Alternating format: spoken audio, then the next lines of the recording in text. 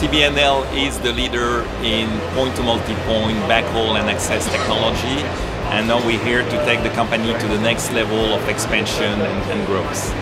We'll do that both in terms of expanding our product offering and technology, as well as expanding in new geographies. So we are currently present in 37 countries.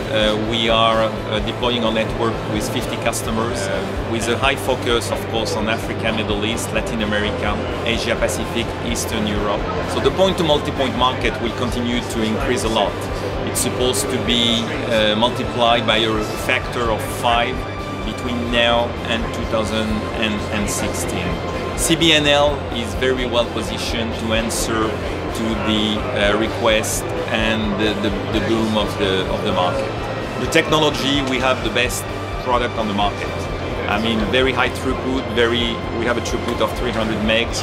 We can do 2.4 gig per site, very low latency, and very easy to install form factor. On the TCO side, the point-to-multipoint technology clearly brings lots of benefits. You can get, according to market surveys, probably between 30 to 50% reduction in total cost of ownership, both on the CapEx and OpEx side of it.